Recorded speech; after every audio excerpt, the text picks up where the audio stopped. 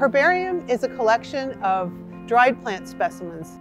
They have plants from the past 6 centuries that document what plants grew where. There's about 8 million, probably 7.95 million, as best we can tell.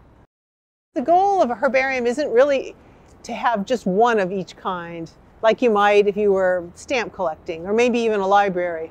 No, the goal is to have many representatives.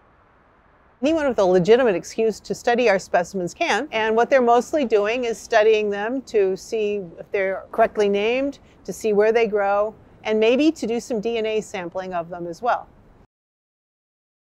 So the value of using herbarium collections, you can access and take samples from numerous species, all in a short time frame, because they're all there in one place. So the sampling from a herbarium specimen can really be pretty simple. For example, the herbarium at the New York Botanical Garden. We usually only need as much leaf tissue as like the size of your thumbnail in order to get enough DNA to do this sort of study.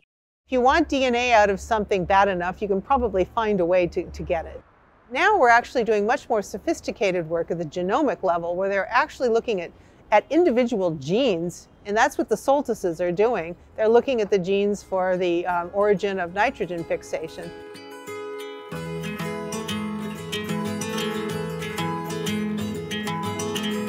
Really, for decades, plant geneticists have been interested in trying to engineer this nitrogen-fixing symbiotic capability into plants that don't currently have that. And if that were the case, you could imagine that crop plants that are not able to do this wouldn't need fertilizer.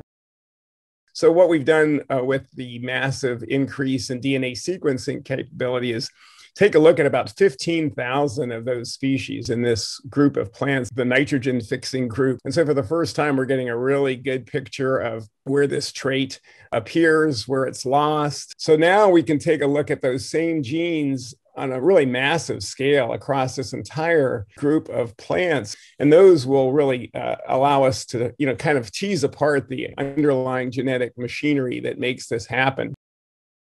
I think studies like this show the value of these enormous herbarium collections, and collections in general become more valuable with time, because there's so many cool things we can do today that we couldn't do 20, 40, 50 years ago. And I think that trend will continue. We'll be doing things with collections 50 years from now that we probably can't imagine now.